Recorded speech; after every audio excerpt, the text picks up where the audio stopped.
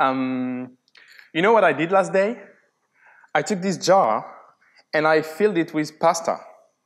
And then I counted every single pasta that's in there. It took me about an hour. It was very boring, very boring. And you know why I did that? I did that because I wanted to verify a theory. The theory of the wisdom of the crowd. It's a scientific theory that says that a crowd of people like you today can sometimes solve complex problems, such as guessing how many pastas are in this jar. The theory came up about a century ago, 1906. There was a British scientist called Francis Galton, and Francis Galton was convinced that the crowd is stupid, and he wanted to measure this stupidity. So he went out on a fair and asked 800 people if they could guess the weight of a cow that was exposed there. People were completely wrong. It didn't work. The crowd was stupid. But Galton noticed something very strange.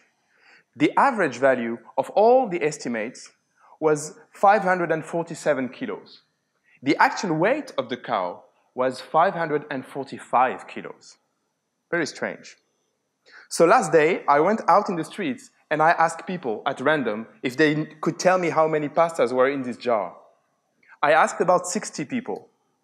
The smallest value I received that someone told me was 80 pasta. I don't believe this is correct, right? The highest value I received was 50,000 pasta in there. I mean, I couldn't even carry it. But however, the average value I computed was 819.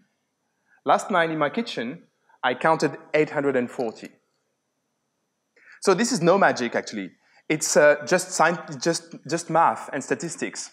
It turns out that if you ask somebody at random, the probability that you find somebody who is overestimating the correct value is about the same as the probability that you ask someone who is underestimating the correct value.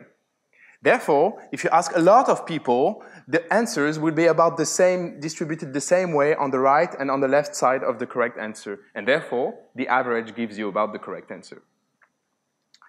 So this is just one possible mechanism of collective intelligence. There are many others that we are studying here. But be careful, the crowd can also be wrong. It can be very wrong, seriously biased, as we see sometimes in online evaluation websites. And so you're going to ask me, when is the crowd wise and smart? And when is the crowd stupid and irrational?